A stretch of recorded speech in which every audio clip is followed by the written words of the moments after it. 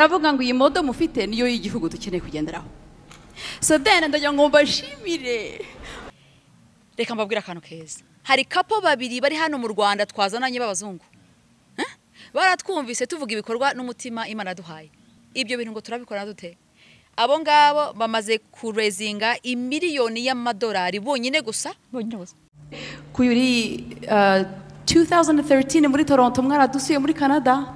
Sinzi uko mutwibuka ariko twari impanga twaharagurutse turabyina kugeza muduhaye ijambo. Ese cyagiye muri imbere nyakubahwa Perezida wa Repubulika n'abandi bantu bari bitabiriye Rwanda Day, urumva mwaravugaga muri kuvuga ibintu byiza ariko mukanasetsa n'abantu bagaseka. Iyo babaga bari guseka mwumvaga mumeze mutu muri kuvuga abantu bagaseka. Reka ngaruke mu tuntu n'utundi. Ikamara ubusa navugishijwe. Okay, noneho jewe Kagushekeje. So jewe nkubwiye ko yigeze kuba mayibobo ntago wabyemera. Wari umugabo wawe? Umugabo wanjye yigeze kuba mayibobo kandi umu blonde n'ubu blue eyes. Hari ukuntu umubabaro wa kera ukuntu yakuze amateka ye yamugarukaga. Tukananirana. Ese ki urashaka iki? Ese ko dufite abana ukaba wagiye nguri muri music ntutahe uri mu biki? Numva aranira. Bese na pastor twanagize na marriage counseling. Okay? Aranabizi yaza tukashana tukavuga story hamwe. Biratunaniye. Ubwo nuko hajyukwe nanjye njyukwanjye. So nuko twatandukanye then.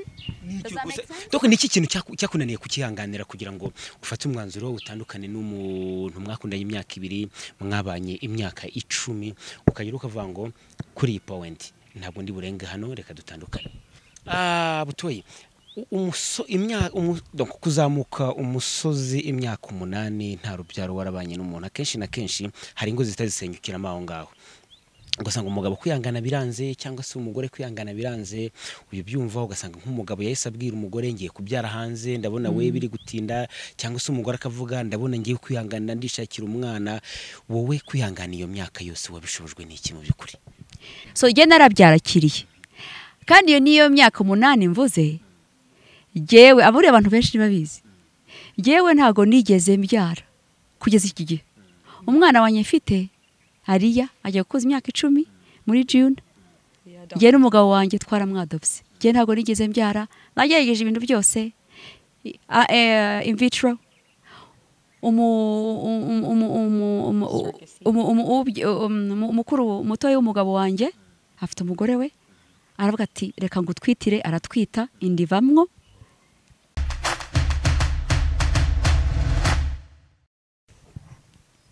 Kasi episode niko nitwereka nizere ko umeze neza cyane ku kiganiro bya Max TV, nizere ko uri amahoro, nizere ko umeze neza cyane. Nimba utameze neza nkwifurije kwihangana no gukomera n'icano heza cyane muri Semporo, n'ahantu heza, n'ahantu hagutse, n'ahantu ugera ukakora ibikorwa bitandukanye abantu bifuza gukora ubukwe n'ibindi bikorwa bitandukanye, amacumbi meza, ibyumba byiza by'inama, ibyumba byiza ushobora gushyiramo ama office n'ibindi bintu byose ukenera. Urabona ko haba n'imodoka zitwara abantu bacu, iyo hageze ugira ibihe byiza cyane. Ngize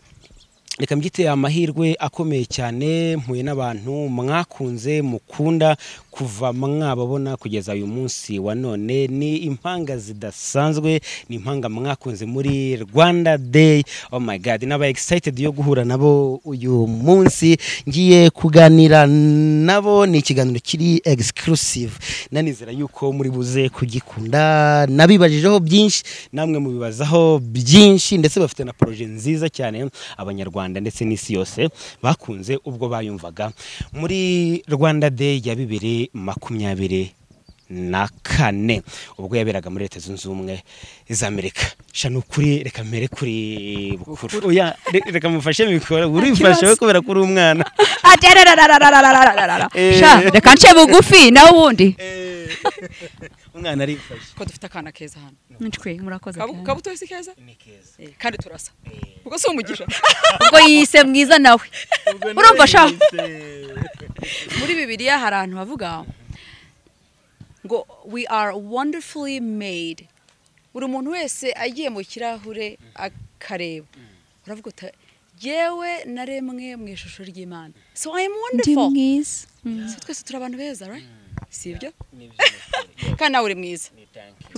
Amen to that. Kandi ufite n'inyinya iwacu tugira inyinya. Kwa higiro tugira inyinya. Thank you so much. Yep. Reka rero urumva ntaza kubeshya abantu, reka mpere hano tubanze twibwira abantu tuganire tuziranye. Ngiye banyita Ukuri Josephine Higiro. Abandu wa karindwi mu bana 10 wacu, ubwo ngira ngo nibyo. Yego. Ngewe banyita Butoya, ariko ubundi ndi Jocelyn Alexander, nashatse mu Canada, ubwo natwaye izina rye. Wowe kutavuze uwo washatse? Ngewe ntabwo ndi single. Uretse ko I was married. Nari narashatse, mfite abana babiri, ariko ngewe ntabwo ndi umusingle, ubwo hari igihe bidashoboka abantu bagatandukana, ariko umubyeyi w'abana banye n'inshuti yanjye. Ariko ntabwo nyavuga mu biganiro ukuntu twahuye, nawe afite amateka yareba ahantu mu bupfubyi, ari imfubyi, hanyuma tuza guhura, turaganira, turamenyana, hanyuma tugira ubukwe, hama ntibyakunda, ariko ni inshuti yanjye. Buri hari igihe umuntu wese afite amateka ye, ariko rwose ni inshuti yanjye n'abana, ariko ntibyashobotse, ntabwo ndi mariye, yewe ndi single. Abantu barababonye, reka mpera ahangaha, barababonye muri Rwanda Day ejo bundi, barabakunda, video yanyura trendinze cyane kuri social media mu buryo budasanzwe. Reka mpere kuri Bukuru. Ubanze udusobanurire mu by'ukuri, mwari muri kuvuga uburyo mwabonye ubutaka, vision yanyu ni bimwe mu bintu bikunda kunezeza abantu benshi cyane bababonye. Vision yanyu nk'impanga, nka twins, reka duheraho ngaho ni yihe kugeza kuri kiriya gitekerezo mwageje imbere nyakubahwa Perezida wa Repubulika ubwo yazaga muri Canada, ari nabyo byazamuye amarangamutima benshi? Kiriya igitekerezo cyavuye comfortable, nta problem, ndakwegereza mikoro. Rwose nta kibazo. Rwose igitekerezo cyo gufasha ni igitekerezo sigamva ko kiri mu maraso, kuko twabonye mama wacu ufasha abana kuva tukiri bato. Ntabwo yagendaga ahantu mu muhanda ngo abone umwana wicaye ahantu wigunze ngo nanjye wampaye ngo ntamutahane, kandi yabyaye 10, ariko naho twa 15 yaramutahanaga, kamugaburira, atese mwana nagufasha iki, kamufashije uburyo bwose ashoboye. Sibyo twabibayemwo. Noneho tugeze muri Canada, tuvuye ino hari muri 97, ntabwo ari ejo. Nandi bosetse abantu twaganiraga tuvuga ngo buriya shelter them batarure. Nta nubwo yaratangiye gusa ngo mu Rwanda, ngo tugarutse 2005 nge nabutuwe tuje gusura umuryango, twageze y'icyo cyumweru, nge nabutuwe turi mu mujyi, tubona ubwana bubiri bw'ubu blonde na blue eyes, amaso y'ubururu n'umusatsi wera. Baratubwira ngo nanjye wampaye. Aba bana bari mu mihanda barasabiriza, turicarana turabwe se bana, ntabwo kandi twara abana ngo barafite nk'imyaka yacu 17, 16, baratubwira ngo bafite ubukene, nabo barasanga tubaha amafaranga tubagaburire. Ubwo twatuvuye mu Rwanda tuzi nyine ngo tujye mu bicika, uzi ngo ujye mu Iburayi, nta basabiriza bira twitwa ngo bamayibo, baravuga ngo bafite ubukene. Ndibuka ntafashe ngo histoire ibe ndende, twarabatahanye mu rugo, turababwira ngo bakarabe, tubagurira inkweto, twodaringa pizza, bamazeyo nk'icyumweru mu rugo, tubashakira uburyo ngo guverinoma yo muri Canada ibashakiriza. Ubwo bwari icyumweru cya mbere twari tangiye gufasha abana nka kuri mama yabikoraga, byatujemo tutanabitekereje, gusa byari mu maraso. Urumva ko twari dufasha abana, uretse ko bari abazungu bera tutazi ko benariho. Uretse ko bw'icyo gihe rero twanatashye mu Rwanda 2005, noneho hari ntabwo mu Rwanda ibintu byari bikimeze nabi, abana bari bakiri mu mihanda mo gake. Noneho turavuga ngo abana 10 mu mihanda, noneho reka hari ikintu twiza gukora. Urumva ko ibikorwa byatangiye kera, kandi binadutangirira no mu bazungu, tubafasha kuko dufasha abana bino n'abana ku isi yose. Hari abantu batishoboje ku isi, kiyo mubonye uravuga ati se uyu muntu ko ari cyo murusha, namufasha iki mu bushobozi mfite. Se ni ibintu bya kera biri mu maraso. Ndibuze kugera kuri projet iri mwana vuzo kuri buriya butaka. Butoye, mwisanze gute muri 97 muvuye mu Rwanda? Se mwajyanye na famille yose, ni mwebwe babiri, kubera ko yatubwiye yuko muvukana n'abandi bana benshi, donc ubwo ngarutse ku muryango, mwebwe mwisanze gute muri kuba muri Canada? so giye nabukuru nitwo twagiyeyo rero giye nabukuru twavukiye i Burundi hano bitwa Mushiha mu mpunzi noneho tuvukana turi 10 abakuru bari batangiye gukuraho gake bakeneye kujya muri segonderi noneho twibukira Bujumbura noneho niko turize noneho 94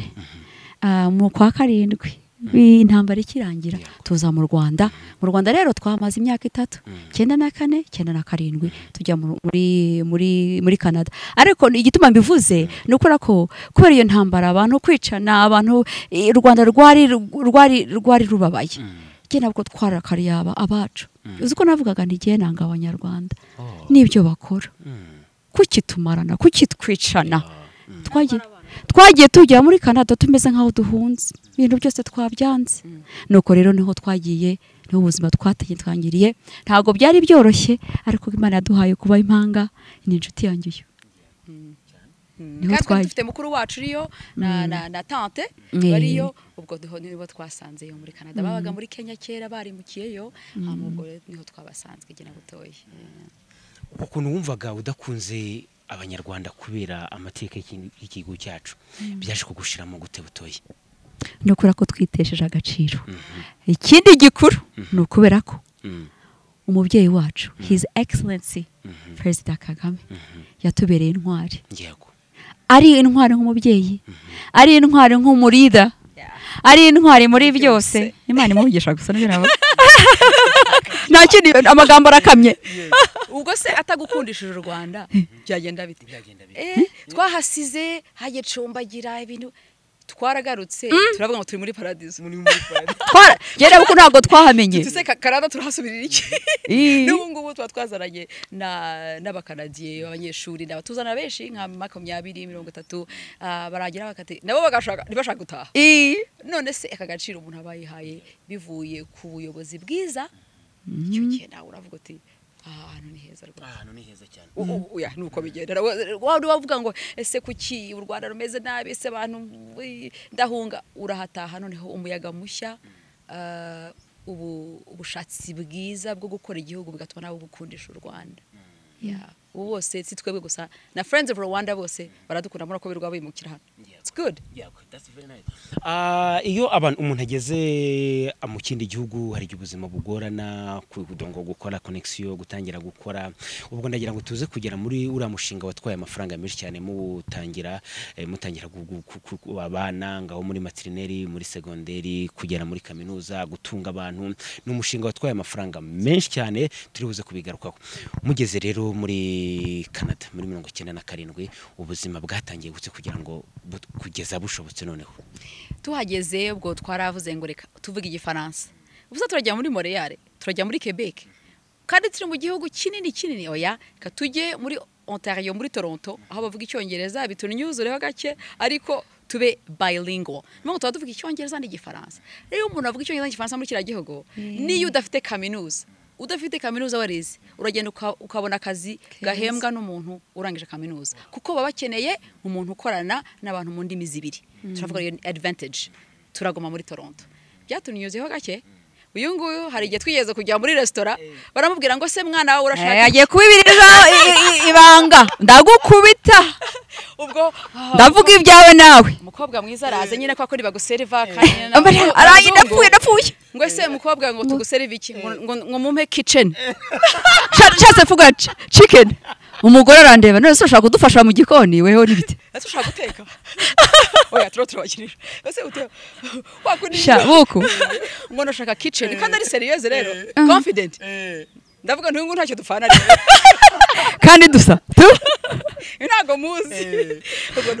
rakunyuzura nyiri cyongereza uretse ko ngena butoyi ni ukuri sinzi uko mwatubonye tuvugana najya kubaha president hari ukuntu Imana yaturemye ikaturemana gukunda abantu ku buryo nk'ubu nkawe tuganira urabona uri umuntu uri president uri pasiteri igiti cyose Imana aguhaye kuri ino si uri umuntu kandi ndanakureba ukabona uragira neza iyo nkuvugisha icyubahiro gusa ndakubaha so noneho nane icyo gihe muri Canada twe twaravuga ngo turiga ururimi kwa kundi hari ukuntu abantu b'iwacu bajya bahagera ukagenda ntusohoke ngo isoni zirakwica ngo urakora amakosa ngo I can't speak English, I'm sorry, I'm embarrassed. Twaragiye icyongereza giwe nzagena nkige nkuko bakivuga na rwa rurimo ngo the him ko twagira isoni twumva turi okay, turi abanyarwandakazi bitesheje agaciro kunze ninkora amakosa ndiga, it's okay, I don't care. So twaragiye turakiga nyine twodaringa kitchen hakugira ngo twodaringa chicken. Nandi makosa menshi yaguseka ntutaye ngo ntago nzasubira muri restaurant ndapfuye we ugasubira kodaringa kitchen kugeye uzavuga ngo ndashaka chicken. Reka ngutere ibanga ry'uyu yavuze ngo sha ngo rero ngo hi ngo I'm going to ngo wash ngo my shit,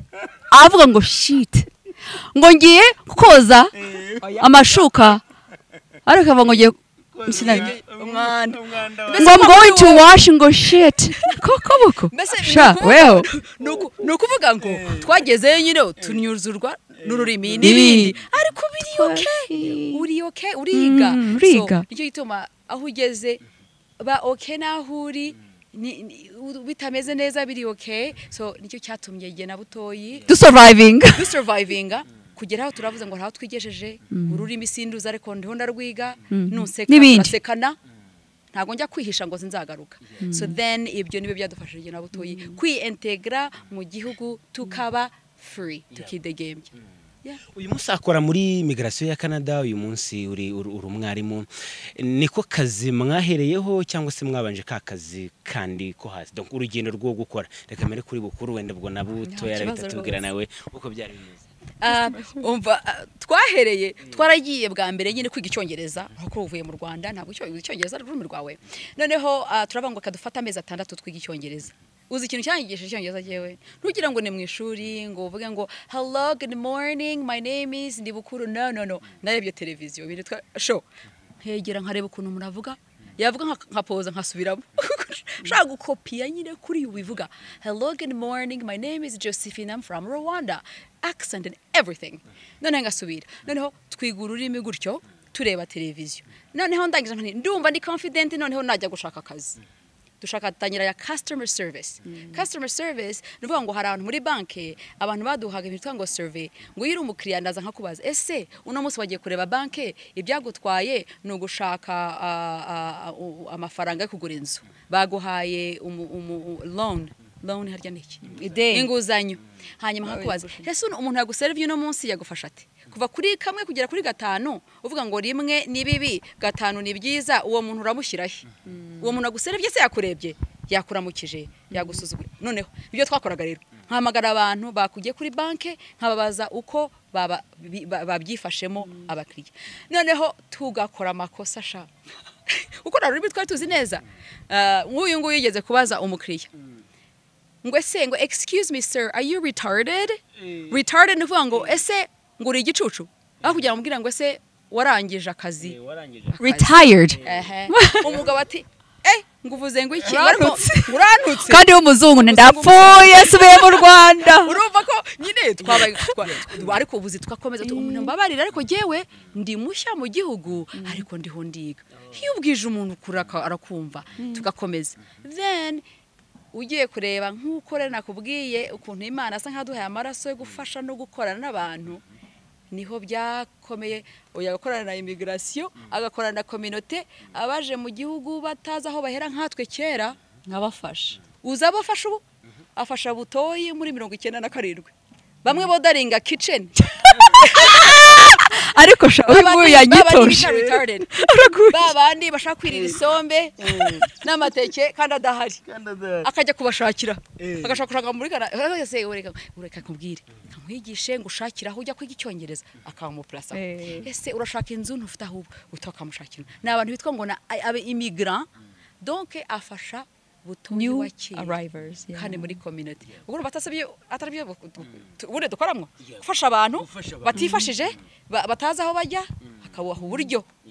nkange nkorana n'abana batabona kandi batumva urumva ko turi mu murongo umwe dukunda gufasha abantu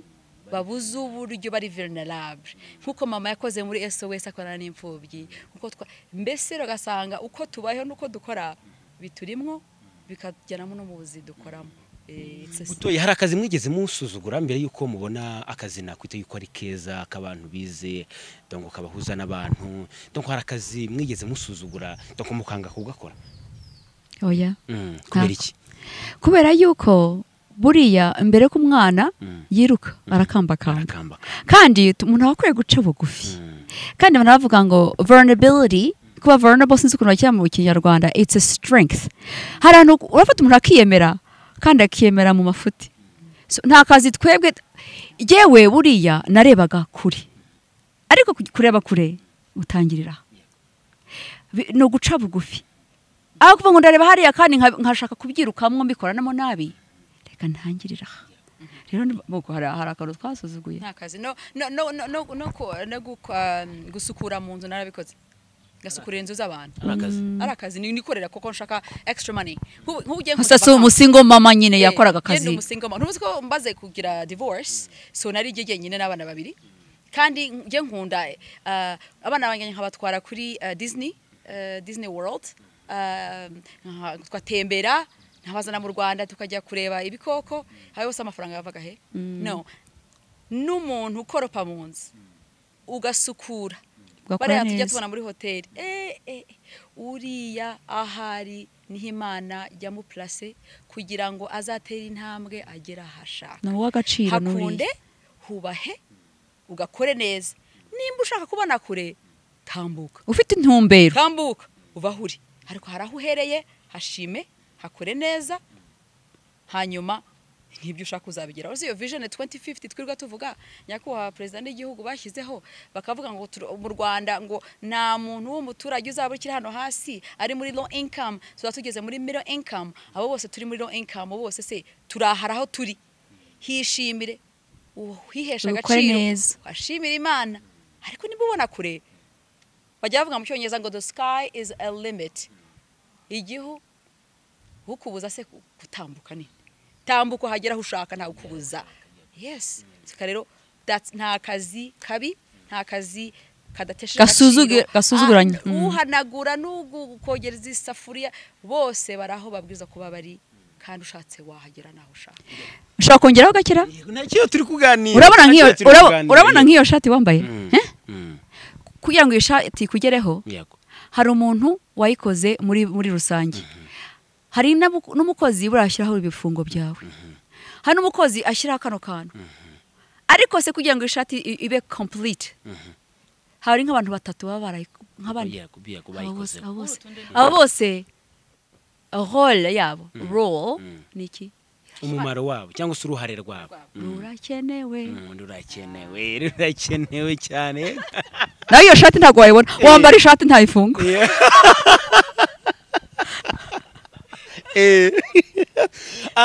abantu yari impanga yari impanga akenshi na kenshi hari igihe baba biga hamwe bikaba ngombwa yuko bakora hamwe rimwe na rimwe ibyiyumviro by'undi hari igihe bihindura undi mwebwe muhageze byari bimeze bitese mwakoraga hamwe cyangwa se umwajyaga gushakira hari undi agashakira hariya tuhakigera turi bato twagiye mu mashuri twakiri muri secondaire hanyuma turanza turigana hanyuma turangije bwa mbere tugitangira twaravuze ngo dushaka akazi hamwe muri kompanyi imwe kugira ngo twegerane tuba turi kumwe kandi twaranakoranye bajyaga baduha n'amasheke bakanagira sheke ku izina rye bakama sheke rye kuryange kuko turasa kandi dufite date imwe ariko twatarangiye hamwe ubundi muri kompanyi imwe tugeze aho dutandukana mu migi ntitwabanaga none umwe ajya mu bye n'ubundi turatandukana ariko ubundi twatangiriye hamwe turi kumwe no muri kompanyi imwe buriya iriya projet rero mwabwenya kwa president wa Republika mumushimira mwamusabye yaje muri Toronto ejo bundi aje muri Amerika murayimushimira ni projet yaje gute mu byukuri ni igitekerezo cyaje gute ninde wakizanye hagati yanyu cyahagurutse gitwaye amafaranga ngahe? Noneho turi 2097 tugenda twamaze imyaka tugaruka 2005 tuje gushura umuryango mama bari hano kandi mama n'umutima wacu turamukunda cyane ubwo iyo muvuze numva ngiye kumusoma none tugarutse ni handi twabonye nyine ibintu biri byinshi turavuga ngo turataha hari ikintu turi bugereho tu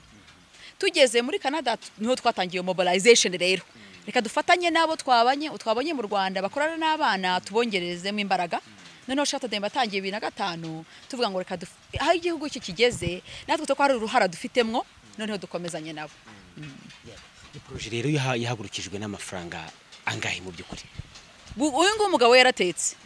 chicken hama dushyiraho salade duhamagara inshuti n'abavandimwe turabongo reka dushyira amafaranga hamwe ibihumbi 11 by'amadolari mu masaha 2 twitekeye twamagaye abantu ngo nibaze turashaka gutangira ibintu mu Rwanda dufashe yabiwacu ako ho hari 2005 amafaranga ibihumbi 10 twatuze turakuramo nk'igihumbi 10 abantu barabitwitabiriye nko namwe mutwitabira ariko murako mutwitabira mukadwa kuraje ibintu tukumirwa abantu 50 muri Instagram aba bantu ibikaguko ibihumbi 10 none turafata niho twabitangije ibikorwa byo gufata abantu turagaburira abana twabagaburira twareho batashye tukarasanga bara mu biva mu bitakara tukabashakira inzu tukavuga se ngo bagoma bongereza ibiciro katwasaka ahantu tuzabubakira niho nyakubaha president rero yaje muri Canada turavuga ngo turamushaka tumusabye ikibanza arakiduhaye mbese guverinoma yakiduhaye kugira ngo twubaka amazu y'abana nyine amazu dushatse abaturage tubashyira mu koperative kuko twebwe ntago tugaburira umuntu se munakugaburira umuntu akazarangiza umuntu ramuha akigaburira abantu bafite amaboko babaza ubushobozi tukabaha ubushobozi none ibyo dushaka kuzakora kugira ngo duhe ama community imiryango yishoboze noneho dufate tuvaho ngaho iyo modo tuyimultiplying tubagiye mu gihugu cyose nka 30 muri province yose haba hari community abantu bafite uburyo banajya amashuri barigaburira bashora ku masoko ni ya vision 2050 twavuganaga tuvuga ngo abantu bazava hasi bazamukana n'igihugu ntitukagira umwana uburi igihumbi yo kwiga kandi rero buraye twicaye aho ngo turaho twese dufite uburyo nibyo turimo gena butoyi ngo imidugudu community izamukare kimwe nkuko abanyarwanda twese twiyashane agaciro so reka nongeremwo rero ikiranyarwanda kirakamye uyu Mrs Murphy ntago nzatakwa gatatu nkeneye ikindi cyumweru avuye muri higiro agiye muri Murphy wa kera umva rero 2006 yino nakanamba shaka kuvuga twatangije amafamiye abiri ubwana 8 ubuhungu 4 ubuhungu 4 ubukobwa 4 bukorerwa iki cyo gihe twabashakiye inzu barya mbese bafite byose bakajya kwishura handi hantu cyangwa bigaga i Kigali twatangiye i Kigali bajya mu mashuri mbese bafite basic needs ufite inzu ufite mu mama twagushakiye ufite ibyo urya uyirwaye barakuvuza mbese nk'umwana wawe nk'umwana wanjye tubaha byose urumva ko 2006 tutangije amafamiye abiri ubwana 8 tugeze ku mafamiye 85 niho ibyo bimbi byose bikenewe kuko amafamiye turakuze abantu nabakene ariko ntago ducika intege niyo tuma tuje mu Rwanda mu banyarwanda amafaranga iyo mirimo yose ntigakorwa n'abakanada ikorwe nawe waduhaye voice ubusa naguriho Imana ibaha umugisha ubu ngubu ushata damu naguriho yubaka nanjye ndi kuyubaka sibi yego hanyuma ikindi ndi kwibaza rero eske icyo nibaza nabandi bibaze abo bana bose mufashe eske baba hamwe biga mu ishuri ryanyu cyangwa se baragenda bakigana batandukanye donc ubundi mu byukuri mu yego biteye gute mu byukuri structure yabo mbese dukorana na government sibyo nk'ubu ngubu abavuye i Kigali tukabajyana aho ngaho Kateko twarubatse inzu umumama akaba ari kumwe nk'abana mwe batatu benyine mu mudugudu hari nyakubaha yaduhaye ikibanza harimo amazu 10 aho ngaho nyine ikibanza bayiduhaye na community center kinini cyane kirimo nyine ishuri ry'abana babanje b'imyaka 3 n'itandatu harimo abana 100 iyo ni kindergarten abana imyaka yahase hariba muri community muri primaire hari ayindi miryango ufite akazu kabo nabo babaho ngaho n'ubundi ni nyine nko kuvuga ngo hari abantu ngaho uretse ni community y'abantu 3,000 Gateko umukene urimwe utishoboje ku buryo yabuze iyo minervare ku buryo yabuze afite inzu imugwaho ku buryo ashonje uwo ni wo araza akavuga ati shato dam jewe nanjye nimufasha nahangeze mwafasha mute okay turavuga ko nimba ufite inzu kugwaho turakubakira mu mudugudu ahura aho nyiraho ngaho muri community tukakubaka twarangiza tukareba uburyo ufite nimba udafite akazi kuvuga ngo ntacyo wishoboje nyine nuvuga ngo umwana turamushyira mu mashuri mu mudugudu ariko nye muri public umwana akaba umwana yarwaye ukaba afite mituweli ubwo umubyeyi tukamushyira muri koperative y'ubuhinzi agahinga akigaburira yarangiza akanashora no ku isoko bishobotse ibyo turi mu ngubu actually twasabye muri turakorana na meya wacu Richard kugira ngo dufashe tubane ubundi butaka noneho dukomeze muri ba baturage baduha ubutaka bukuriye kugira ngo abaturage bahinge tubaha imbuto tuba n'ibindi noneho bakigaburira ubukomite rero zirigaburira aho ngaho nyine ntabwo baba mu kigo erega ntabwo dukora abantu mu kigo nta kigo ni community nabo nyine badafite na hamwe ni community dukorana nayo ubushobozi bakigaburira bagashora ku masoko kugira ngo butoyi niba Yesu naduhamagara dutashye ku wa gatatu ati nimuze murakagira Imana dutahe hanyuma si ibikorwa byacu bizayina gute bizapfa se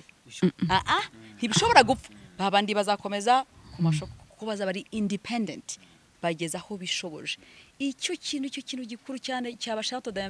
tubwiza guha abantu ubushobozi ngo bishoboze ubwabo ntago bashobora kudependinga ku byo dukora kuko ntabwo ari ukubaka kwiza no kuvomera mu biva hama dufate iyo modo twitware muri province zose kugeza u Rwanda nicyo tubashaka abanyarwanda bose ufite amafaranga cyo gihumbi ugishyireho kuko umwana ushaka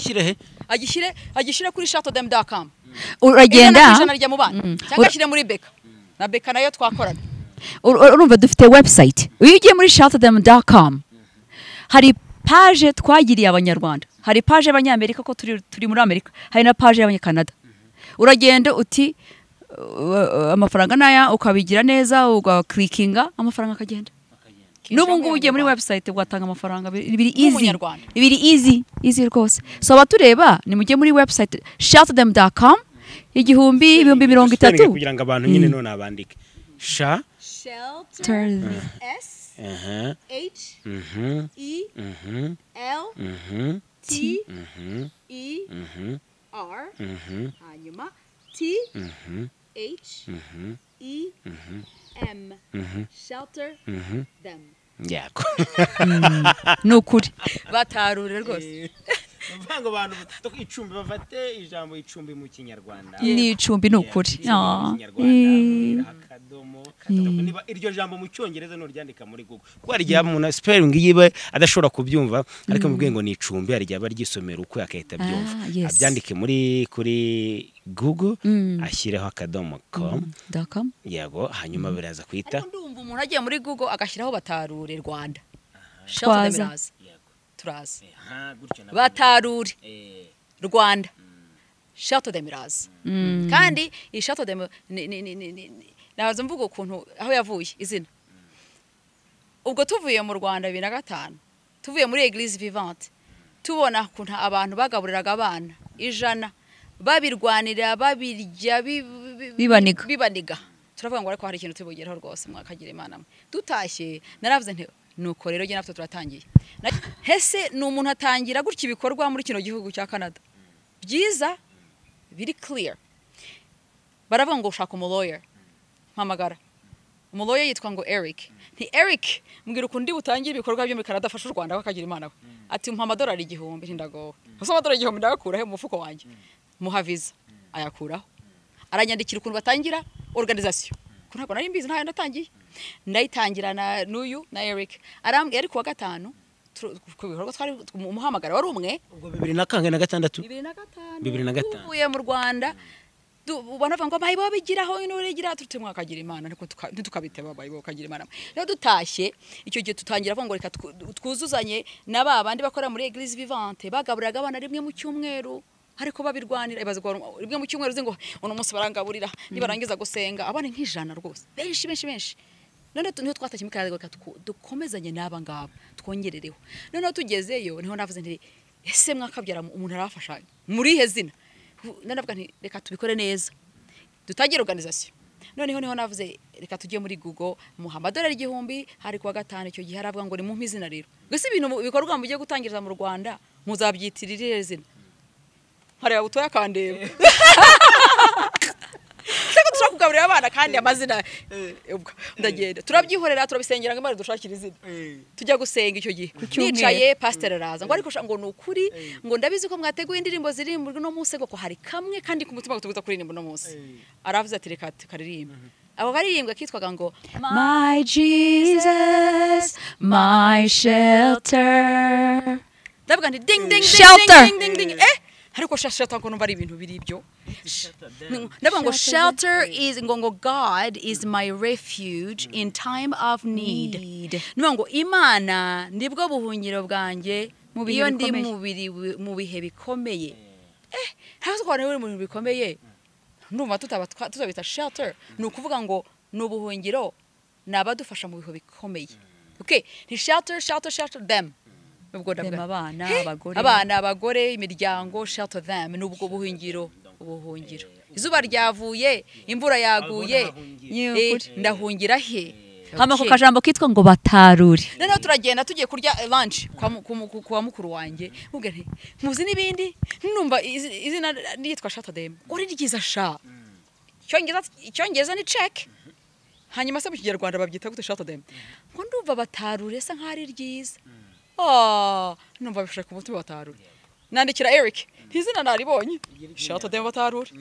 arandika chap rwose ubwo se urumva shelter them taravuye ku Mana yavuye ku Mana ni igikorwa cy'Imana niyo mpamvu n'abantu bagomba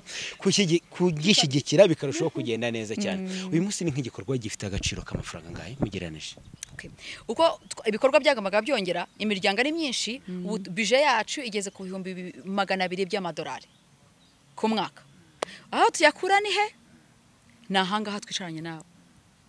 urabona iyi microphone urumbwira reka mbabwira akantu keza bwa mbere je nabo toyi dusharinga histoire yacu muri Canada twicaye muri television interview hari couple babiri bari hano mu Rwanda twazananye b'abazungu baratwumvise tuvuga ibikorwa n'umutima Imana duhaye twarangije interview baza guhamagara butoye ngo ariko ibyo bikorwa twumva Imana ari byo yaduhamagariye abo n'abantu retired pharmacist bararangije bari retraite ngo Imana yaduhamagariye umuhamagaro gukora muri Afrika ngo kane mu Rwanda ibyo bintu ngo turabikora dute abo ngabo bamaze kurezinga imiliyoni y'amadolari bonyine gusa muri ako kadugudu babaho hano kure ni muri Toronto ubu rero ibyo gena urabona interview duha ubu muntu uruhu bireba hariya ati bukuru na butoyi bakeneye amafaranga 5,000 byo kubaka inka kubakira inka biraro no kugura inka ibyo 5,000 buri ushaka kandi turabishaka ubu ngubu ushaka gusanga biri kuri shelterthem.com niko giye ibyo 200 bizagena butoyi so weho uri icyombo ubaye icyombo kandi urakomeye nuko rero ubu ndashaka gukora iki hejo twari muri women and leadership award kuri convention yaratangije na Iris hagati aho Iris you are amazing we love you we are supporting abadamu 47 aba recognizing mu bikorwa bakoze nanjye nabo twari nominated turagenda noneho muri abo ngabo nibo barebe ibikorwa dukora ngo nanjye ni igiki nakora nkafasha mu Rwanda hari umwe wari utubwirageje ngo ndashaka kuzaza gateko ndashaka gukorana muri ubu bwoko naho biva 200 biva mu bantu bumva ibyo dukora bakabira gasanga dufite umutima kwijana ntidushyira ku mufuko turikorera bakavuga ibintu rabyizeye reka ndabahe 1,500 1,100 hari n'umubyeyi umwe igihe yitabye Imana yaduhaye 40 by'ama 1,100 by'amadolari umwe arandika sheke barayiduha nibyo yubatse community Sheila Lane yitaba Imana yararwaye kanseri amafaranga ni hava gera bafite turabwira ngo ibintu kora abantu bakitabira mu bantu muri company organization everywhere volunteer work 100% reka ngaruke mu tuntu n'utundi muri community yacu yo mu Rwanda iyo umuntu ari umudivorce cyangwa se yaratandukanye n'uwo bashakanye hari ukuntu n'uwo mugore cyangwa se uwo mugabo yagiye kubivuga ubona asa nkaho ababaye cyane cyangwa se yacitse intege wowe iyo ugiye kuvuga ko watandukanye n'umugabo wawe bisa nkaho ubona nta kintu bitwaye waje donc kubera iki kuri wowe sorry kubaka urugo ni imigisha ibintu by'Imana kuko umuryango bakomana n'abana banyira bakunda bavuye ku Mana se jewe hari ukuntu navuga ko ndashaka no kwandika igitabo naravuze ngo tugera muri Canada hanyuma ukuntu nashatse nari umukristo kandi acyane umukristo ariko kera ukuntu nakoze mu bukristo ni bwa bundi nk'ubu ngubu kera nambaraga ipantaro nuvuga ngo nanjye mu muriro I'm going to hell no we did not wear pants no usinze inzara uruzi ko nta mwanya ngengera gusinga inzara yewe abakobwa abantu bino bose basize inzara de birwadusanga baratese twari nta mwanya gukoresha inzara ngengera uranye nukoza ibyombo ko nta n'abakozi dufite maze iyo veni washyizemo ikavuga ikamara ubusa nta mwanya wa veni ikambara ubusa ikamara ubusa navugishijwe okay noneho jewe so twagushekeje so jewe twaragiye jewe I never had a boyfriend nta ngo copain ngo okay so je dakuze umuntu rero nose nk'ubu wowe uri umuhungu mwiza ukambona kana ntacyo mbaye zavuga ko namye mu ishoro ry'Imana ureba se that's okay urukundo usa mu by'ukuri yeah ntago niyanga uyu uri mwiza pe okay check umuntu akaza kambwira ngo I like you ngo ndagukoza kandi nk'abanyarwanda bari bahari kiryo nukuri abanyarwanda hari abana cyangwa abasaza so then kandi urabizi nta discrimination uri umu Chinese uri umu Asian Indian I don't care nta color uri habira byavuga ngo hari umuhutu hari umututsi hari umutwa reka da ibyo bintu ntabyo twigeze wacu bigeze no ushaka kujya kutwica kera mu Burundi ngo badutwaye muri bus ngo hari bus y'abana twabaye se ibisi kukigire ko turi bamwe ko duturuka ku mwana imwe ariko twangarira iki ese kugena kwanga ushaka kunyicira iki okay nkagera hariya mu Burayi umuntu ngarera ngo afite amaso ya bleu je ntabyo mbona nyirabona umugabo we yari umu blonde and blue eyes okay kavugisha neza hari umugizi wa neza yankunze gema ngo I don't care so jewe arambwira so ngo turakundanye rero I think actually gukundana no so then mwakundanye ubwa mbere arambwira ngo arankunze ivyo ntukunda umuntu utamuzi right then okay so then turadating so then ahantu twaturutse kudatinga kandi byabagaho kibaba we mu bapantekote bya bindi baravuga ngo uvuganye n'umuntu mukaganira you going to hell seriously so jewe I was fear I'm like oh my goodness avuga ngo bite ndapfuye like no kandi nta kibikiri bose urankora no se hari icyo se ntacyo bose twahoberanye jewe cyane bambwiye kuri uri fiance urafe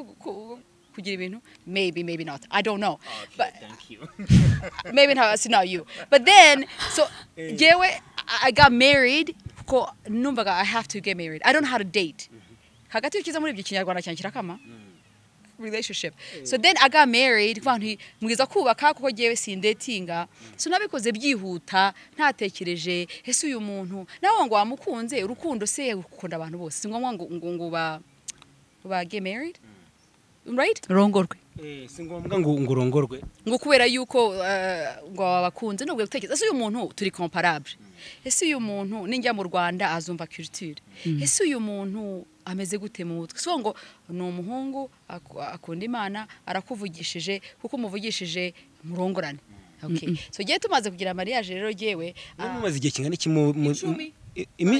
oya apana igihe mwamaranye mukundana icyo gihe mbere yuko mujya gukora mariage imyaka 2 and then tugira mariage and then after that yagize amateka nawe nkubwiye ko yigeze kuba mayibobo ntago wabyemera wari umugabo wawe umugabo wangize kuba mayibobo kandi umu blonde n'ubu blue eyes yakuze muri orphanage papa we yapfuye akiri muto afite imyaka 8 babavutse ari 13 wabo bariho barya mu bintu hari hanze barabatwara bashyira muri orphelina kandi ubwo yambwiye histoire ye ndavuga ngenda rongo ku mutima he became my friend kubera umutima he became my friend and we got married so I don't know what I was doing hanyuma kandi yari inshuti n'uri kitu bari inshuti yanjye n'ubu naho byatunaniye okay noneho tugira mariage n'ibyo byose ariko akagira ukuntu ajya babara ku mutima ubuzima bukamunanira akagira depression murabyumva mental illness buranda yubaha uretse ko hadi wacu naho hari ukuntu umuntu yumva nk'umuntu babaye ku mutima hari ibintu babaje bya muri passé urabona ko twagize amateka bikakugaruka ukanywa inzoga ukanywa drugs tujye tububaha bari abantu hari igihe bararemerewe mwumve bya bivuga ngo ariko wigira ibiki dore ufite byose papa afite imodoka wagiye i Burayi ngo ururigira ibiki oya hari umuntu akababaro hari igihe kagukora umuntu uri strong hari n'igihe kakugira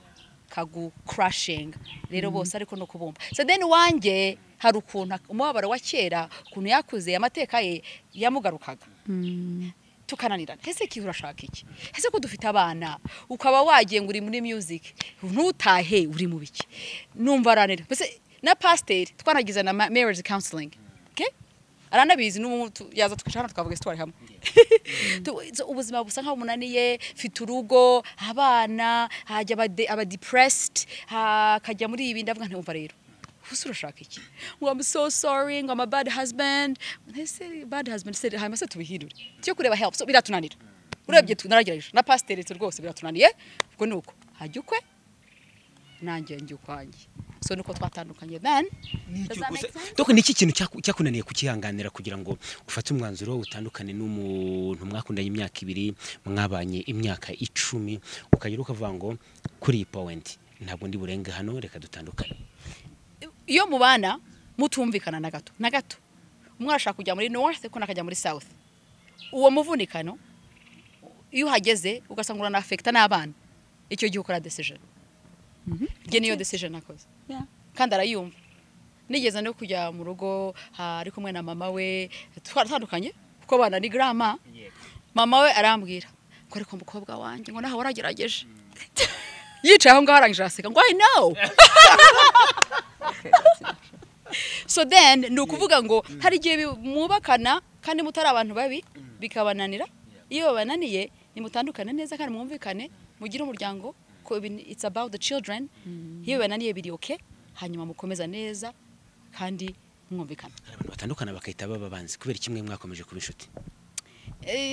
ni ukubera ko nta rwango ruhari ntabwo umuntu yangira iki iyo bikunaniye haba hari impamvu ariko izo mpamvu muzishyira ku ruhande nkuba hari ikiduhuje mfite umwana abana banjye Joshua na Abi uzi ikintu kibahujije bikabananira icyo kintu kitabako icyo kintu kuki kidatuma mwumvikana turi muraza aramufata imodoka hamutware kujya gusangira haraza no mu rugo mwicarane munaganire rase ndakoreba gutya abana bakise papa yabaye ibyo bintu ko ari ubucucu no niwo kuvuga ngo gihe hari abantu bangiriye nabi muri genocide tuvuye muri memorial urabona hari akubikuta byanditse abantu bango jewe naravuze ngo ndashaka kubabarira umuntu wangiriye nabi okay kuki subabarira umuntu okay ese wakwibabariye wagira ngo urugo yarusambuye wenyine no hari gihe bibananira iyo banariye hamwe mufite abana shira feelings ku ruhande vuga uti byaratunaniye let's start from zero hari ibiduhujije reka bigome biduhuze kandi dufite umutima mwiza it's not about me it's not about you it's about the children then you making a conscious decision yo kugira ngo mubane kandi mubane neza nta wangana nta rwango rutuma umuntu amererwa neza naho byagenda bite nta muntu wanga undi amererwa neza mutima ngo ajye kuryamana amahoro never ushaka amahoro ukora ibintu bikanyana neza that's how it works mwigeze kumbwira mbere uko dusanye ikiganiro yuko ngwino ndebe na Mpinga nzema kuri Jo Twins ari abashuti banyu mujya muvugana nigeze kureba ikiganiro avuga yuko ngwino ajya kubana n'umugabo babana yagishije inama Mpinga aramubwira uri mu biki umugabo aragukunda donc amubwira amadetail yose atabonaga kubera ko yumvaga batabana butoye yakugishije inama mbere yuko ajya kubana n'umugabo we cyangwa se yakubwiye ko agiye kubana n'umugabo we gusa ndavuga butoye wewe wamugishije inama ndamugishije inama butoye butoye yakugishije inama mbere yuko agiye gushaka yagishije inama ndavuga nti oya nugenda ndakwereka uyu rero bamwitaga piripiri abati ya byakunze uyu washatse ikintu ni piripiri aragutwika agira umutima mwiza ati buto ati sebite ati bimeze bitya ariko rero decision niba ariyo wafashe I'm behind you urako muri yambwiye yuko urako niyambwiye ko yari imfubyi buragewe na narangije nikomeza kubera gusa umvise ari miserable he's my friend and then my friend were dating and then I'm married ya mama tutandukanye hari ukuntu mama navuganye na mama mubwira uriya n'ukuntu nkorana n'impumyi buriya uzi kuzaho byavuye najya nkabwira mama kera nkiri muto mama ni kandi giye uriya igiye ninkura igihe nzarongora umuntu w'impumyi kugira ngo mufashe uzarongorwa n'umuntu w'impumyi nzarongora cya kinyarwanda rero kirakamye uzarongorwa ninkura yarabivuze n'umuntu w'impumyi kugira ngo mufashe kugenda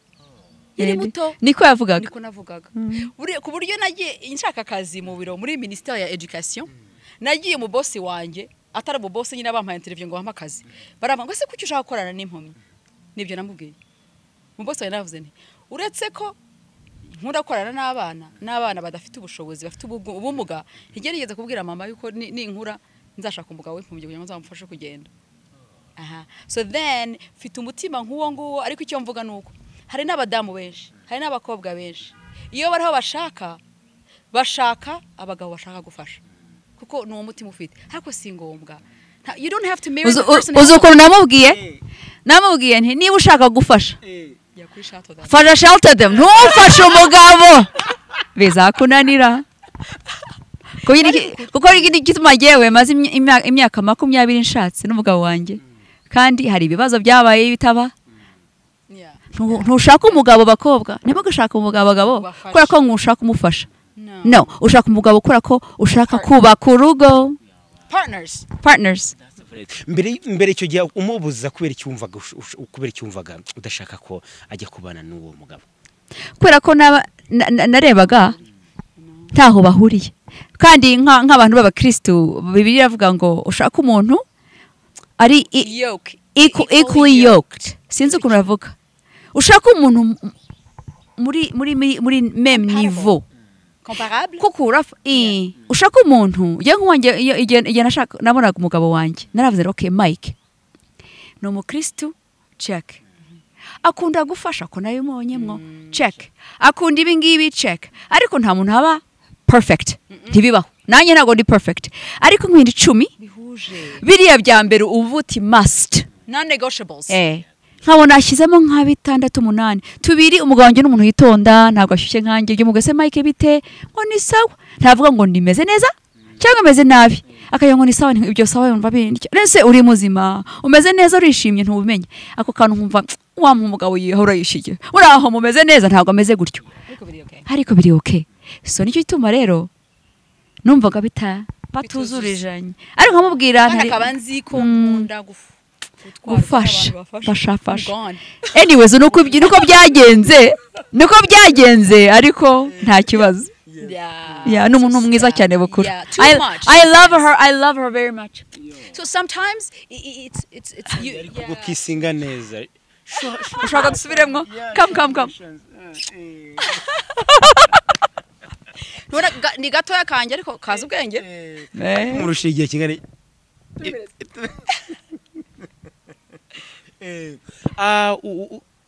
utekereza ko ugiye gutandukana n'umugabo ninde muntu wumva gufitiye ubwoba iyi nkuru izamugeraho gute sorry what ujya gutekereza ko ugiye gutandukana n'umugabo ninde muntu wawe gufitiye ubwoba ukavuga ngo iyi nkuru nayumva azayakira gute nta numwe kurajye nyiro no ase kwa decision nafashe numwe umuntu nzabwira ko natandukanye n'umugabo bikamubabaza ukumva nyine iyo nkuru azayakira gute like how is going to like affect yeah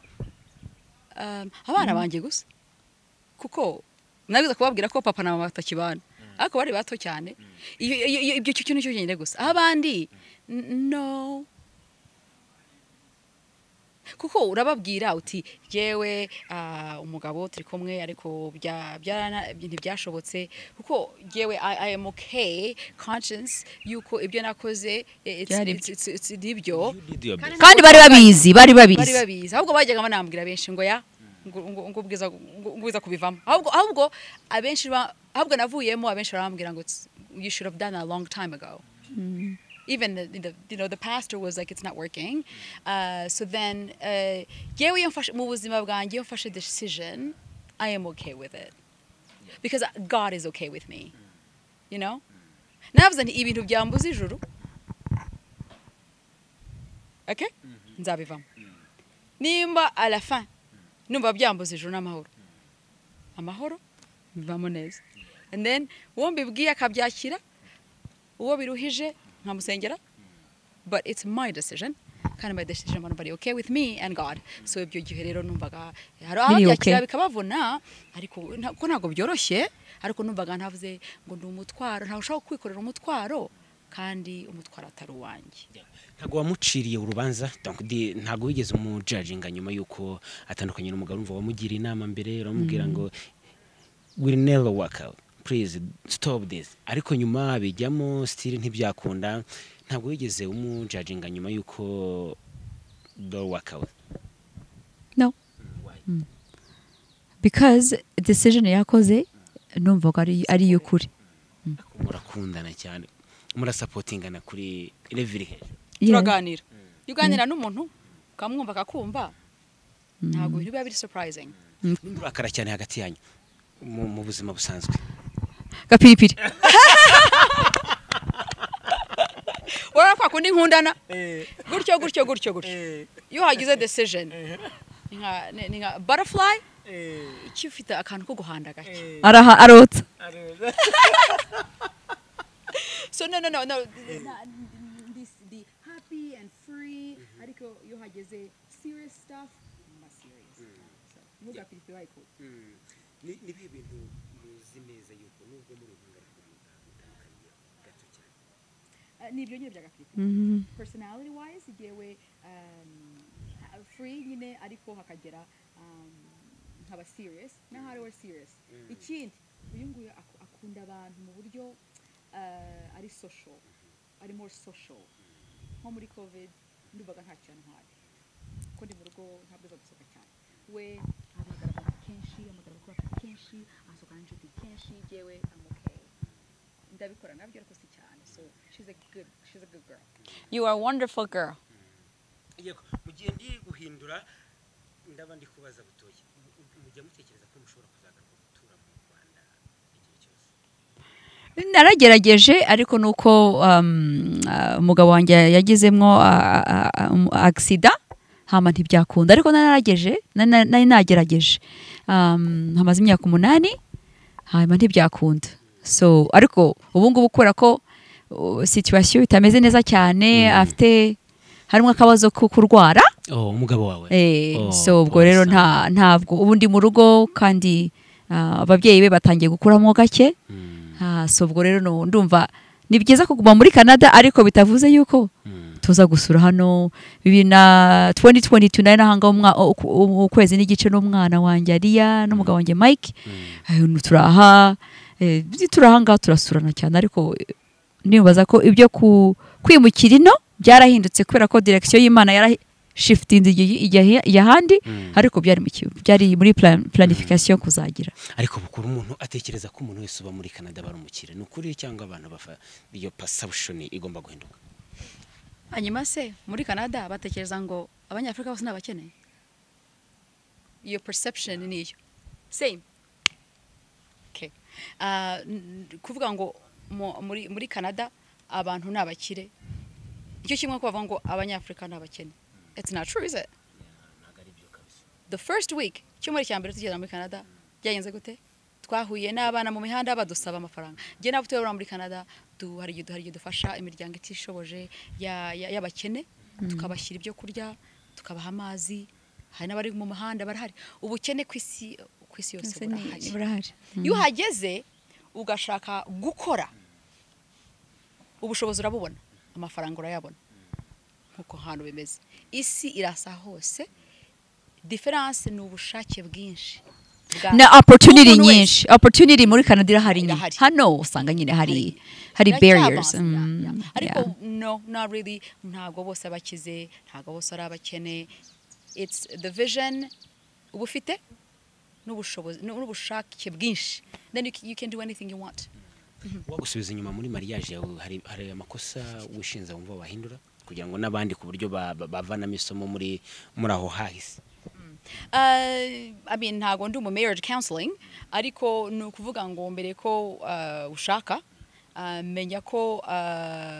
where you stand ese uhagaze he values zawe ni izihe hanyuma ushake uwo muhuje n'izo values zawe. Values ni iki mu Kinyarwanda harya? Agaciro. Kuko nk'ubu ngo mpuye n'umuntu buri weekend kuwa gatandatu no ku cyumweru ajya gukina tennis. Jewe kuwa gatandatu ku cyumweru nkajya muri community. Ubwo se umuntu uzahurira he kandi dukora Monday to Friday? Uwo muntu si ukuvuga ko ari mubi kandi si ukuvuga ko nanjye ndi mwiza cyangwa ndi mubi. Ntiduhuje. So then shaka ufite values zawe na interest zihujemwo, and then kandi mwubakire ku Mana is the foundation, and then ibindi byose birakora. But sometimes ari gihe umuntu ajyanwa na emotion kuko nanjye navuga I want to help somebody. No, ibyo ntibikora. Kubaka bifutwanye bijyanye kuri values zawe, bikajyana nuko muri comparable, kandi ukanaganiriza n'ababyeyi ukanabumva. Hari igihe tutaganiriza ababyeyi, so it's good. Mabwana mama na shangazi n'abandi hama bakugira kanama alafe ni uzakora decision ariko usa nkaho bahaye umwanya bumveho. Hari igihe ushanga bafite ubumenyi kukurusha, so then you do that. God, ababyeyi, values, and then you go. You can do it. Urugo butoye, urugo ni paradizo, na ahantu umuntu agenda agasanga umunezero 100%. Sinavuga ko ari paradizo, sinavuga ko ari 100% munezero, kuko ubuzima burahinduka. Mu mwaka nk'ibintu byinshi biraba. Sirabyumva. Nkange jewe nyitangira kugira mariage, hamaze nk'imyaka 3 tuti okay, reka dutangire kurebe ko twagira umwana. Umwana ntiyabonetse. Ngo mvuge ko okay, ngo mu myaka 3 ngo mfite umwana. No. Hama imyaka 5 irashira, 8 irashira, nta mwana. Urabyona? So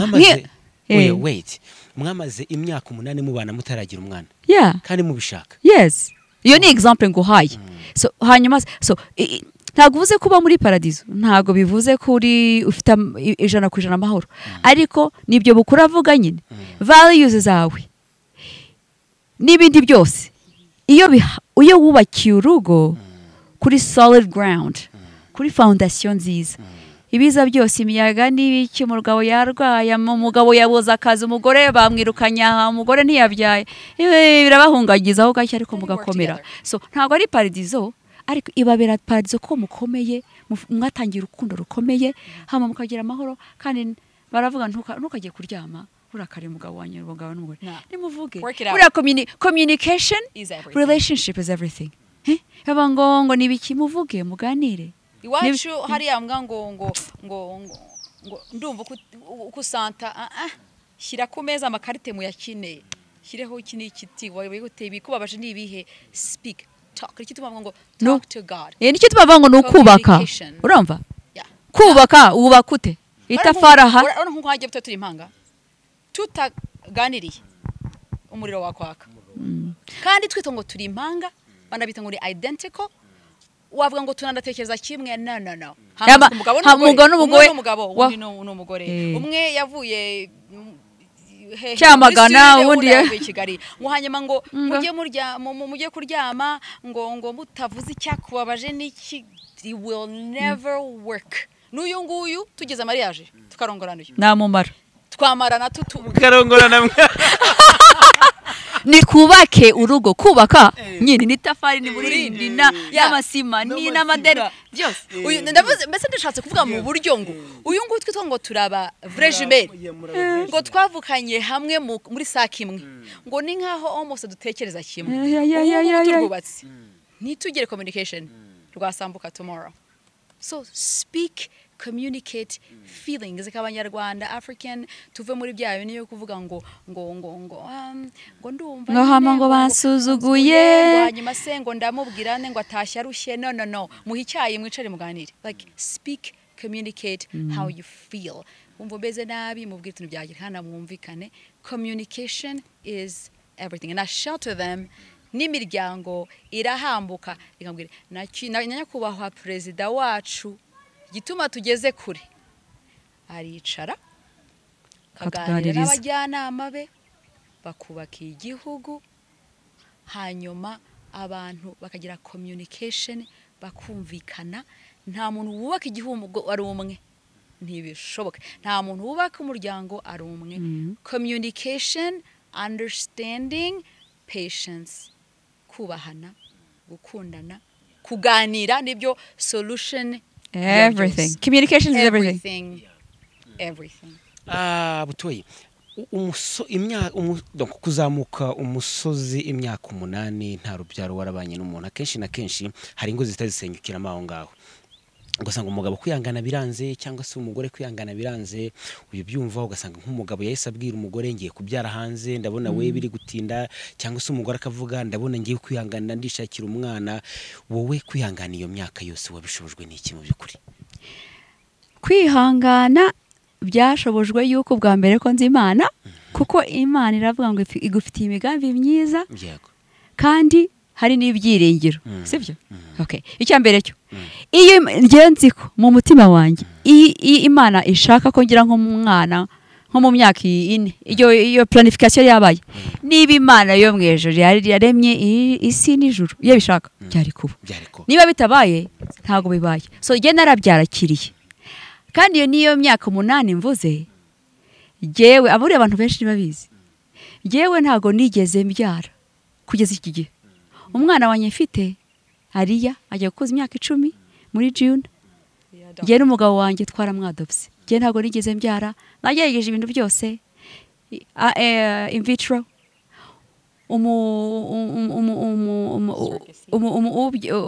umukuru mutoya w'umugabo wanje afite umugore we aravuga ati reka ngutwitire aratwita indivamwo rero jewe ni histoire ndende ariko byara byose muri ibyo byose nifashemwo neza kunzi Imana yanjye kandi mfite nkunda umugabo wanjye so ndushaka ko bajye bambwira ngo buto tugire mariage bari muri babonye muri social media nababwira nti mujye mushira ku ruhande leta cya jewe ndi umuntu w'agaciro Imana ndayikunda nkunda famille yanjye barabizi so ndi umuntu w'agaciro ntago bira no ndi umuntu w'agaciro. What does that say in English? Ndi umuntu w'agaciro. I'm an honorable person. Nabitekereza ndi umuntu yiha agaciro ntago ngo umuntu wiyubaha apana agaciro ndi umuntu ndabyinterpreta mu cyongereza cyangwa nayo nabivuze nabi uriyubaha ndi umuntu yiha agaciro wihesha my English it's in my head right now. I apologize. No, ariko mvuze ko ndakubwiye ngo se butongo koko buriya ngo koko ufite umugabo ngo nta kurungo twagira mariage sinzi bajye bamamagara cyangwa muri message ntavuga nti that's waste of my time. Ushobora gushakana n'undi muntu nawe. How? What? That's so funny. Buri muntu wese hano yaba bukuru yaba butoyi afite story yiwe y'ubuzima bwe ndetse iri personal nanavuga yuko iri very touching. Buri wese umuntu ku giti cye turi kugana no ku musozo reka mpere kuri bukuru ubuzima bwakwigishije iki? Yo numva ubuzima bwaranyigishije 3 things. Love, kunda, live, baho. Ubeho wumva ngo ndabyutse mu gitondo uno munsi ndakora iki cyanjye nkorane n'ubundi. Live your life. Ntiwihishe niwihebe. Live your life. Ubuzima ni buke hari ababuciyemo bubaca mu myanya y'intoki baragenda. Okay, so kunda, love, live, baho, and then give. So love, live, and give. Ibyo bitatu ni nkaho no Trinity bw'Imana. Ubutatu butagatifu. Amen. Ntago ndo mukatolika ariko hano turi mu bakatolika. No mukatolika niko nakuze turi abakatolika to. Love, live and give. Birafatanye cyane. So ibyo ubikoze ukajya kuryama mbere kusinzira ufite amahoro. Cyo numva aribwo ubuzima bwanyigishije. Ntabwo ujya utekereza ko urumva abantu barababonye barabakunda n'abana beza mbega abana beza kuri social medias nirebye kuri comments ku biganiro ku ma videos yo muri Rwanda Day abantu bakavuga mbega abana beza urumva no kuba muri kuvugana face to face na president nabyo nibindi donc wowe abantu baje DM yawe bakakwandikira Josephine se nta kuntu umuntu yakugira umugore reka tubane wowe se gutereta gutereta niko babyita no gutereta oh my gosh wowe y'abantu bari ko gutereta bigenda bitse nawe ubabwira ko utazigera ushaka umugabo kundi nka butoyi cyangwa no kandi kuntereta jewe it's good I like that. Oh wow. It's okay. She's single, why not? Wow, oh yeah, Jewe are married. She's single, why not? Yeah. She's not gonna be a sister like not. Oh, no. You're so funny. Imana yampamagariye gukorera no gukunda u Rwanda muri Chateau ntabwo yampamagariye kuba umuseur. No. Urabiteganye se? But umuseur uvuga ngo jewe harakano nyavuga I am happily single but hopeful to find somebody nimba Imana ibishaka. So mu Kinyarwanda gute ngo nezerejwe nuko ndi jewe jyenyine ariko mfite icyizere ko Imana imushatse muri vision bw'Imana nimba hari it's okay nimba dahari jewe iyo ntekereje nk'ubu ngafunga amaso nkatekereza nkibona ndi gateko ndi cyangugu turi mu bikorwa abantu bose bameze neza bla bla nkasanga ndi jyenyine nta musheri ku ruhande numva ndi okay mfite imyaka 80 I'm okay with that nimba ntaramubonye ariko navuga amaso nkazanga ari turi kumwe dukora muri byose n'abana bla bla arahari check ibyo byose ngo it's okay naboneka it's okay nataboneka ko I love my life none se bahari because bikajyana neza it's good nese kuri mwiza ukabugaragara neza ukabuza ubwenge ukaburi very smart ukaburi mu gihugu cy'inzozi za benshi mu bantu batuye isi kugeza ku abantu bose bakwa approachinga urabona ntawe muhuje kakana twaze tuvuga okay reka tuvuge nko mu Rwanda usa ni hari abahungu beza nirwa mbona use first of all umba muri Canada ntawe nzatwara muri Canada kandi kireka kumva mvuga nti giye ndakonsidera ko nze mu Rwanda rero urabitekereza bavuga wabaje butoyi je ntago nakubwiye ndumva nshaka kuzabukuze mu Rwanda I will ariko ndamutse mpaje nk'ubu nkasanga uwo musheri mwiza Imana yateguye good nice nzavuga nti yes let's do it okay ariko ubu ngubu kijya muri Canada ntabwo njya duhura avuga ni beza uri mwiza ariko se location ntibihuriye nta long distance byo si byemera no kuva icyo gihe no muri Canada nabo uko nakubwiye relationship iri long distance you can do that absolutely not it does not work so communication is everything yeah naho bashatse ibyuma harimo FaceTime jewe hello how are you how is your day tutagize gutyo it's not working touch. Yes touch high five touch if you're long distance no gapiripiri va gapiripiri ndi free ariko navuze ngo ibi ngibi ntago bikoreka neza because I feel like that hari ababishobora sinavuze ko ariko bose batabishobora hari ababishobora kandi bigacamo for me oya ntaro distance rwose dusangira icyayi twicare nkuko abana banjye ndi single mother nko navuze ariko narakoraga ngataha mbwirizwa guteka ibyo kurya bitogosheje mu isafuriya na pizza rye tuyordering ngo ndateka tukicara tugasangira tukakora amakarita family environment turi kumwe nabiresheje mu cyuma nanjye so uduhuye twaganiye twasangiye icyayi ibyo burangishije no ariko jewe ndi open nimbo n'Imana muduhuje n'ibikorwa nkora it's okay I will say yes ariko nimba bidashobotse I nkunda ubuzima bwanjye Imana yampaye biri okay ntabwo mufite it's okay too Ko turi ku isomo ry'ubuzima butoyi donc ibyo bintu byose ubuzima bwawe kuvura umwana kugeza uyu munsi none uri umuntu mukuru bwakwiyishije iki niho twari turi na bukuru wowe personally ubuzima bwanyishije iki we yaratubwiye ibintu bitatu ndabyibuka love live and give ubuzima bwanyishije iki bwanyishije yuko ubuzima bumeze nk'umuyaga okay umuyaga ugutwara ugenda aho uyishatse kandi iyo ugiye nk'aha kuri kote nko kuri left utangira kwimvira okay ndabyifatamo nte ndabugendamo nte ukimara kumenya ukuntu ibintu bigenze ukagutwara ahandi so kumenya uwo uriwe who I am ndinde butoyi igihe minute your identity ndinde birakenewe kuko abantu batazi uwo bariwe uwo uriwe birica so I know who I am ndinde icyo kintu cya mbere. Icya kabiri ugashyiramo n'Imana. Yego. Uzi Imana Ukuntu uba wisekeranye n'ubishyiramo n'Imana. nukura ko yampaye amahoro yayo. Yo. Nukuri. Ugashyiramo n'Imana. Ikakuyobora. Mu byo ukora byose ikabikimuri. Ibindi byose biragenda. Ibindi byose biragenda. Yego. Bo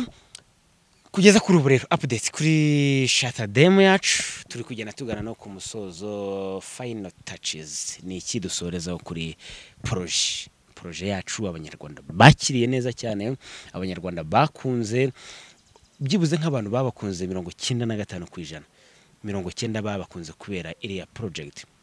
ni nziza yangoroba ubuzima bw'abanyagihugu mukunda igihugu cyanyu ntabwo urumva ara muntu ugenda nubwo yagiye ugasanga nyine mu byukuri nta kigaruka gushyira itafari ku gihugu cyamubyaye.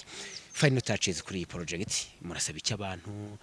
abanyarwanda ababa hano ababa hanze ababa nyine hirya no hino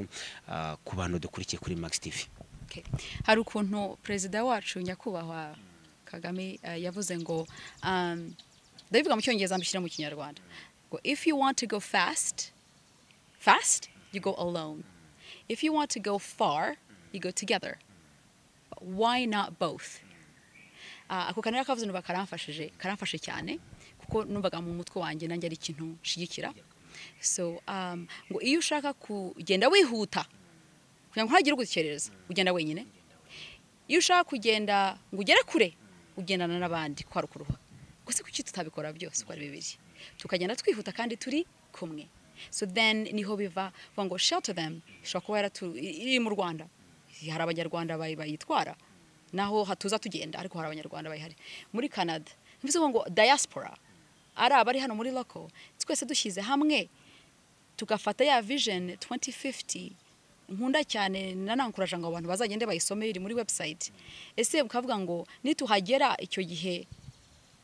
uzavuga wowe nk'umuturage nk'umunyarwanda ngo uruhara wagizemo n'uruhi. Ese contribution watanze ni yihe? Ari amafaranga ase burayatanze. Ese ari ubushobozi warabutanze. Ese gusurana hari ibintu byinshi umuntu wese ashaka kugera icyo akontribuwamo. Je nicyo shango mugira abanyarwanda twese ngo ese ku kigihugu cyacu ari cyiza cyavuye kuri gifite amateka ntago kigejejwe ahangana n'ubusa yejwe hano ibikorwa. Ese abo babikoze ni bandi? Ese giye igikorwa cyanjye n'uruhara nzashyiramo n'uruhi? Nimba udafite ibyo bintu ukora wenyine yegera shato dem batarure uvuga ati giye n'uruhara mashaka kubafasha cyangwa wegeranye na Beka dore bank ya Kigali ifite foundation. Iyo foundation niho abantu bashyira amafaranga ngo bakore baavance mu bihugu. Urumva shaka ukuntu uri umunyarwanda wari wose icyo wafasha igihugu kugira ngo tukigumize mu mutekano no mu majyambere kugira ngo twese twavansanye hamwe niba ngo twese turi kumwe we can go fast and far together. Nicyo nabwira abanyarwanda nk'ubu ngo abanyarwanda bangahe mu Rwanda ibihumbi ibaza 14 reka tuvuge bari miliyoni 7 twabanyamukuru tubara wenda bakora tubare wenda ko abashobora ku accessing amafaranga ari miliyoni 7 ubu imiliyoni 7 umuntu wese agiye kuri shatadem.com hari ahantu hari amafaranga y'abanyarwanda umuntu agashyiraho 1,000 haba hari imiliyoni zingahe 7 ubu imiliyoni 7 ubwo rambwira yuko iyo vision 2050 tutaba tuyubatse tukorohereza umubyeyi wacu uba watekereje iyo vision twaba tuyifashe noneho ntabwo twaba twihuse twaba twiruka tuvuduka ni race warangiza uwo muvuduko iza marushanwa amasiganwa n'ukuri ibyo bintu ngo bukungo ifite ibyo 200 ngo by'amadolari mu rungi kabiti ifite se ni muri weekend ni muri maze kunywa icyayi mvuye ku kazi. Ubwo urumva ko mu baratekereza ngo yego biragoye ariko se ibaze nigera bukuru na butoye na David na Sheyo muri ibaze ushizeho imiliyoni 7 it's so easy abantu begeranye bagakorana hamwe umwe ntagacana kariro ke nagakwike hariye niko tugira kenshi cyane cyane abanyafrika birambabaza hari ukuntu dukunda competition dukunda competition cyane ku buryo hari competition nziza nambi ariko iyo dushatse kwavanza mu gihugu uratwegeranye agakwikuriye uri hariya tukazegeranya izo nkwi tukazicana Kigali kaka Rwanda kaka iyo vision 2050 nyakubahwa president na government na leadership ye wagera ku kabona Rwanda ni Singapore in 1 month. twabigeraho Urabona ahantu twari muri 94 ukuntu Rwanda yasaga mwami Yesu wo mwijuru kebaba we iyo tuma twayihungaga no ariko abantu tugeze mu myaka 30 imyaka 30 nyako havuga ngo ariko si ngo mukora ibiki umuntu ashaka ikintu ukareba ukagira urwarangwe mukora ibiki kora hari twese tugiye ku kazi tugakora things will be so much simpler and easier kandi it's mucyongera ngo it's doable birashoboka ariko se ikintu noze ndi kwibaza hari abandi bantu baba mu bihugu byo hanze bakaba bamarayo like umwaka amezi yagaruka mu Rwanda ugasanga ikinyarwanda yarakibagiwe mwebwe hafi imyaka 30 igiye gushira muri Canada muri no abantu bakunda kuza gake cyane ikinyarwanda ko numva kikiri cyose byagenze bite mu byukuri nabandi babigireho nabo bakomeze bavuga ikinyarwanda ugasanga nk'umubyeyi aravuga ngo umwana wanjye sifite ikibazo ko azaza mu Rwanda adashobora no kusuza ba nyirasenge ababyara be yasize mu Rwanda nkubwira ibanga kandi ngimenereho iyo nje mu Rwanda mara nk'icyumweru ndeba televiziyo y'u Rwanda gusa kugira ngo yibuke amagambo nkumva birazuka byose ndagenera muri cyumweru muri Canada oh my goodness this and this and that you mpamagaye you know I was thinking blah blah nukuri uretse ko nyine n'umutima w'ukundo u Rwanda rurimo cyane ku buryo gahamagara mama wiriwe buriya buri ubushake buke bwamaza abantu nibwo bwica abantu iyo ushatse ikintu ukigeraho ase ko dukunda u Rwanda tushaka kuza mu Rwanda none se ibigenze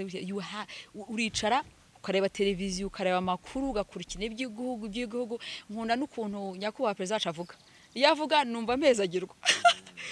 nkabyumva ukuntu bavuga mishyikirano ariko mishyikirano yaranyujuye jagato ukuntu bavuga ngo ibikorwa byakoze bakavuga ngo strategic plan nagiye shaka ukuntu bavuga ngo strategic plan mu kinyarwanda ariko byose ko bafite ubushake kumva ese mu kinyarwanda iyo bigeze mu kazi babyita gute ubushake nibwo butuma umenya byose so twebwe nkunda u Rwanda nkunda iby'iwacu so then kinyarwanda naho ubundi ufite ubushake buke kandi siko turi umuntu mubi ariko hari ikintu kiba kikudravinga rero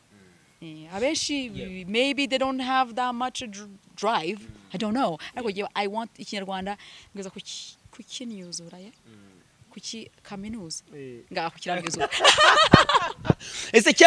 cyagiye muri imbere nyakubahwa president wa Republika n'abandi bantu bari bitabiriye Rwanda Day urumva mwaravugaga muri kuvuga ibintu byiza ariko mukanasetsa n'abantu bagaseka iyo babaga bari guseka mwumvaga mumeze mutu muri kuvuga abantu bagaseka twarabimenyereye ariko ni ukuvuga ngo jewe hari ukuntu numva nteye mfite freedom mu mutima no mu mutwe wanjye ku buryo iyo nganira n'umuntu ashobora kuba afite igiti kire hejuru buriya nta muto n'umukuru kuri giye mu mutima mandumva hari iba ari professional yego sir Dr. Kanaka your excellency Kanaka okay ariko iyo ubwira umuntu umwubashye kandi umukunze hari ukuntu uba ufite freedom kumva urisanze kuko ntabwo ari kwa kundi you know kwavuga ngo abantu bateye ubwoba bibipurizo ushyiraho marumba hirambaraye oya uravugisha umuntu kunda abanyarwanda kunda abantu be ashaka ngo ibintu bigenda mubwira yuko hari ibintu ushaka gukorana numvaga biri okay to be free and to say nuko nimeze so freedom yo kumva ufite amahoro n'Imana ufite amahoro n'abantu then be free to speak uratsa ko hagati aho nani ufite pressure y'igihe mvuga nti butarankubita nimumbabarire uzikora kubwe nk'unkunda abantu buriya nuvaga nacuza abantu mwanya noneho gushaka kuyamira n'amagambo uvuga ibyo uvuga ntuhagira bucura iyo pressure niyo nandiho noneho ibintu ndabivanga byose buriya ni pressure ya time yatuvuga mvuga kuriya ko ntago nashaka gucura abandi nabutoyi uravuze none ndabivuze byose ndamumdamuye nimumbabarire barankubita ibyo ndenganyiriza ubusa kandi numvaga ari ukuri numvaga ncuza abantu ndapfuye kandi ariko nshaka kumushimira sindarangiza yivugira makeya n'ubundi n'ubusanzwe n'umuntu wivugira makeya wanayegerewe nka microphone naho twabyisha uyu yicara hano basi kandi ifite munoge afite nayimuhaye kugira ngo byibuze nyine ahora agomeza avuga oya nabarebye ndavuga nanjye naryohewe aho kuko namwe mwaryohewe iki kiganiro ndabona kiryoshye njye nishora ngasenga ariko mana Imana yampaye umuhamagaro wo kuvuga njye navutse mvuga ngira ngo abantu ujye ufasha ari senga nti mana ndagusabye ngo njye mvuga amagambo make oya warindira amagambo make gake umunsi nzicara bakama interview hanyuma nkajya kureba nyakubahwa president ukuntu avuga ijambo kurindi ngo niko azabikora uriya munsi nanze ngo nimampa ijambo ngo aravuga nkawe yaza kuvuga nkawe ya barayimpaye byose ups nuko byagenze kuri nari nabigendereye ngo nze kuvuga ari pose atuje ijambo kurindi barayimpaye ups ndabashimiye rero sinzi umuntu ushaka kubandikira kuri donc ashobora kubandikira mu buryo ashobora kuba accessinga ashobora kubagera afite igitekerezo kiri supportive kuri project yanyu donc yababona gute hanyuma donc uburyo umuntu ashobora kubabona tugane ku musozo okay abashaka hari ibintu ushaka gutandukanya ushatse gukorana n'ibikorwa bya Shuttle them washatse kubaka igihugu tukacyubakana hamwe ari kuri serious ngiye kubaga piripiri rero uri serious utinda hari ikintu ushaka kugeraho ndashaka gusponsoringa umwana tiye ndashaka gufata umwana 3000 ku kwezi mu bikureho nabitanga mufasha umwana ujya kuri shoutothem.com hariho email yitwa ngo info@shoutothem.com urayisanga kuri website ariko ntabwo ari byo kunyandikira ngubwire ngo se buko tuzagera mariage ryari oya we have to be serious ushaka kugira ibikorwa jya kuri info@shoutothem.com uko umwanya ndi bufate kujya kucekinga email ndi mu volunteer biramvuna kandi umbwira ubusa reka tuvuge ngo urambwira ubusa ariko ntabwo si ubusa naho turi friends washaka kumbwira ngo bukuru reka tuvugane cyo gihe wambwira bite amakuru uri mu Rwanda ese turahura dusangira icyayi African tea ndayikunda okay hari ubuntu bucuti ibyo biri okay dufite social media jewe ni Josephine Murphy H kuko nagumanye izina ry'umubyeyi w'abana banje sinakwe ko nta mwanga Instagram turazifite Twitter bura ntago nafite Twitter gihe nayitangiye 2024 after mbese kuri around Rwanda Day ko navuga nta bantu tukine kwa information so dufite Twitter dufite Instagram dufite LinkedIn ariko ukeneye business y'ukuri waturungikira kuri website info@shoutothem.com tukubaka u Rwanda kwa kundi tugende turi kumwe twihuta kandi tubikora ubwo hari uburyo bwinshi mwadukuraho social media turi hose then ariko hari ukuntu ntimugatesha umwanya umuntu kandi hariho na telefone washyiraho telefone uhamagara mu country director Tawo Gotye uhamagara Jocelyn ngewe telefone zirahari so www.shoutothem.com ukatwohereza email ukaduhamagara turi kumwe twagufasha ibyo ngibyo rero reka nshimire Impanga ku mwanya zaduhaye mwageze neza cyane kuza kuganira natwe uyu munsi wakoze kandi nawe yego ndabashimiye cyane nizere ko namwe mwanyuzwe n'ikiganiro of course kasi episode that's my name Kabu